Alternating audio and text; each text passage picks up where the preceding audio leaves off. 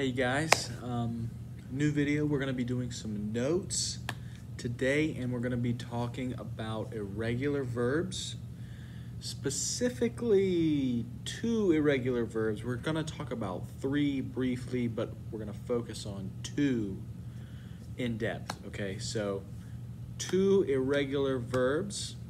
What we need to know about irregular verbs going in: they're irregular. They do some weird things. They don't look like regular verbs. That's why they're irregular. And we've already seen one irregular verb, to be: sum, esse, fui, futurum. So sum esse, sumus est sunt, eram, eras, erat, eramus, eratus, erant, and ero, eris, erit, erimus, eritus, erant. So far, that's what we've seen.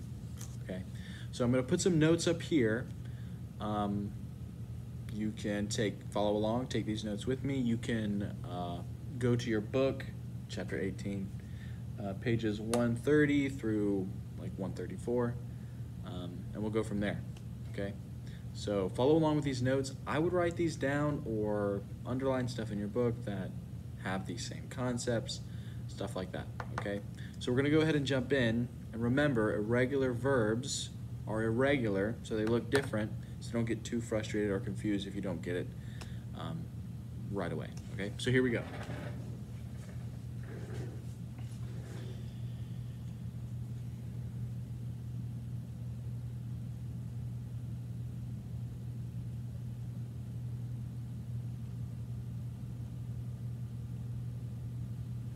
Irregular verbs. Okay, so the three main irregular verbs we're going to be talking about today are, number one, ao, ire, e/e, we, itum.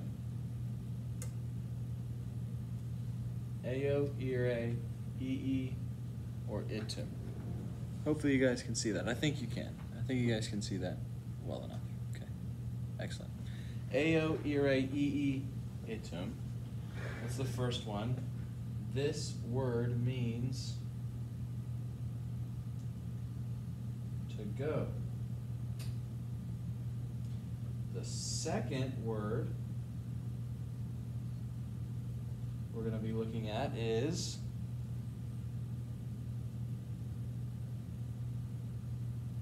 fero, fere,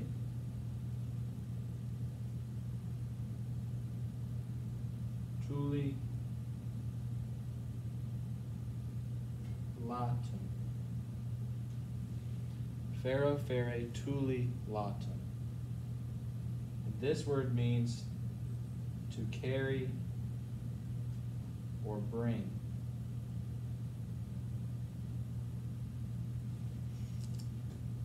So that's the first one and the second one. The third one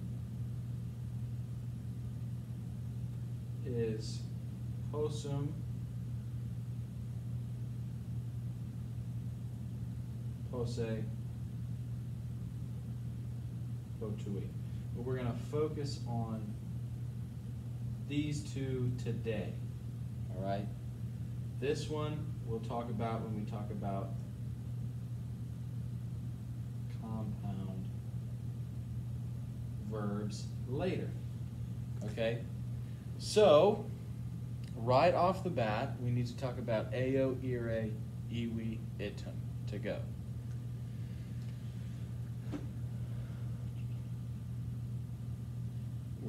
I'm going to go ahead and conjugate these for you in the present, future, and imperfect tense, okay?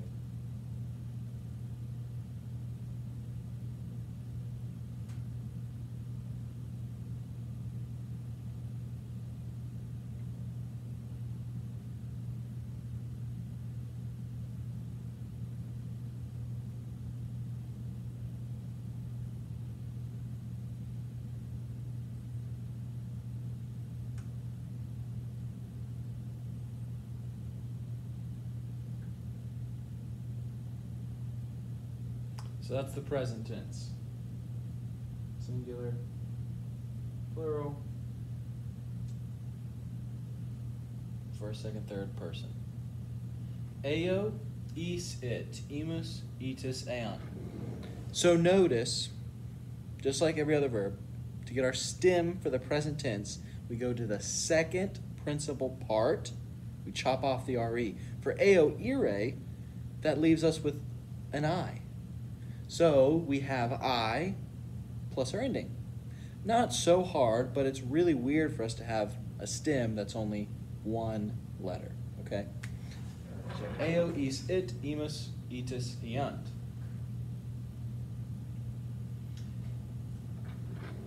The translations are still the same. Eo means I go. Is means you go. It means he, she, or it goes. Imus, we go. Itis, y'all go. Eont, they go. So the translations remain the same. You don't need to freak out about that or wonder about that. The translations are the same. They just look weird, okay? That's it. Not so bad so far.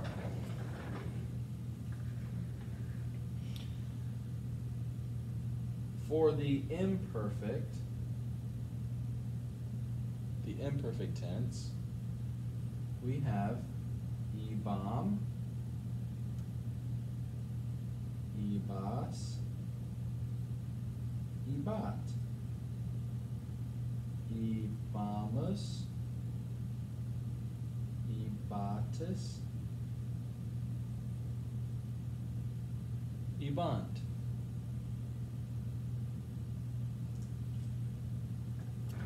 So for the imperfect tense, for eo, ire, the same thing.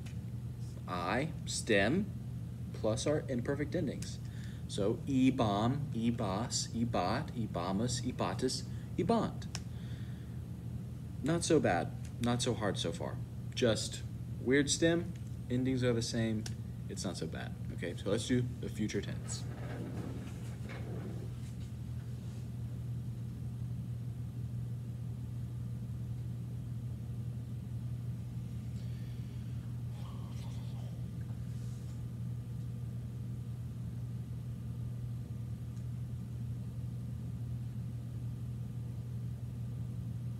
Ebo, ebis, ebit, ebimus, ebitis,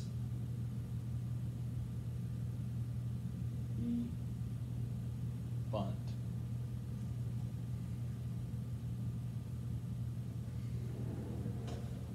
So eo, ire, even though it's an irregular verb, really isn't that bad. It just looks a little weird because we only have a stem. We have a stem with only one letter, okay? So the endings are the same, bom, bas, bot, or and, bo, bis, bit. It's just we had a long I there because that's our stem. And e-bom means I was going, or I kept on going, or I used to go. E-bom by itself means that. Just like e-bos means you were going, ebat, he, she, or it was going, or ebamus, we were going, ebatis, y'all were going, or ebont, they were going. Ebo, same thing, I will go, ebis, you will go, ebit, he, she, or it will go, ebimus, we will go, ebitis, y'all will go, and ebont, they will go. The translations are the same, they just look weird. So that's eo, ire. Okay, that's eo, ire. Another thing to look at for these irregular verbs is specifically for these irregular verbs, we really, really need to know, and we need to know well, the four principal parts. So eo, ire, and if you look with me at the third principal part, is weird. It has one slash and then a different one. And that's because the third principal part can be either one of those, and we'll see either one of those work as the third principal part. So this really comes into play with the perfect tense. Sometimes for this word you will see E in the first person singular, or iisti, or iit, or iemus, iistus, or ierunt. You'll also see IV perfect tense ending. So iwi, iwistus, iwerunt, all those things. You can see, or you will see, them use both of those stems because you can, because apparently the Romans just wanted to, okay? So that is confusing, but also not the worst thing in the world. You're not having to learn brand new endings. It's fine. It's all good. I hope. Let's move on to the next verb.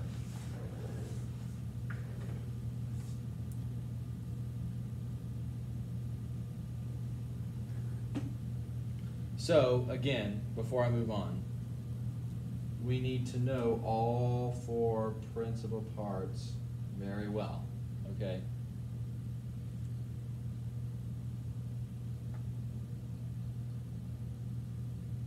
So now we're going to do fero, fere. And fero, fere does something that we haven't seen a verb do so far, and that is end, and by end I mean the stem ends without a vowel. So let me show you what that looks like. First person is going to be fero. Second person, fares. Third person, ferret.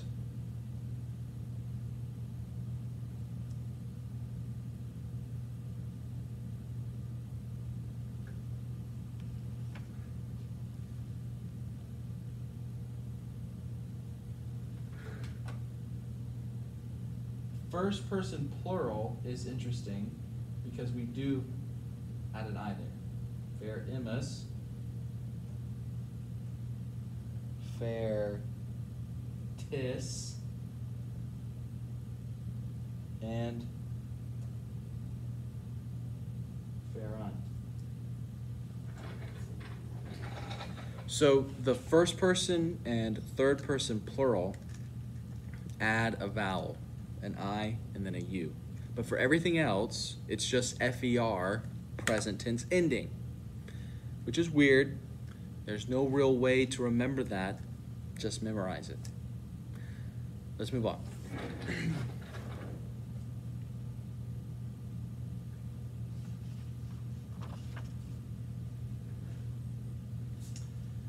So fero, fere, in the imperfect and future tense, use third conjugation endings, okay? And those are the weird looking ones-ish. So they use third conjugation endings. Let's take a look. For the imperfect tense, what that looks like is fare a bomb, fare a bas, and fare a bot, fare a bombus, fare a botis, and fare a bont. Now for the future tense,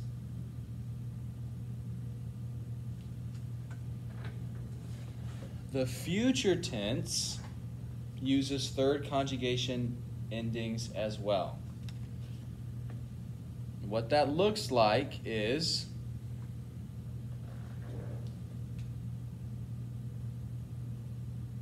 feram, feres, feret, feramus, feratis, ferent.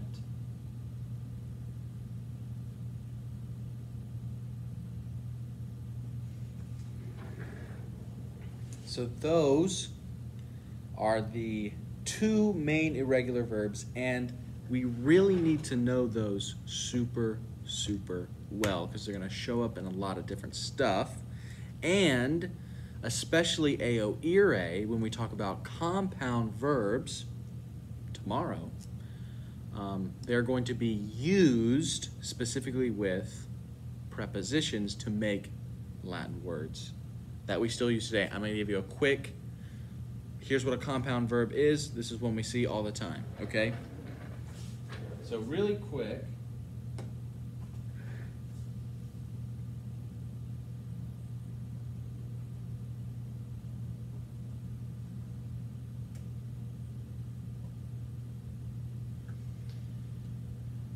X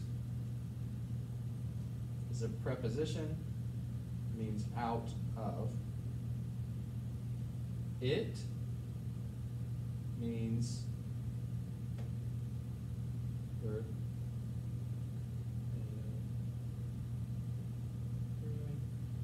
Means he, she, or it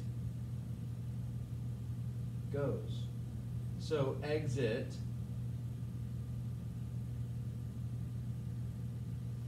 the exit is where he, she, or it goes out of.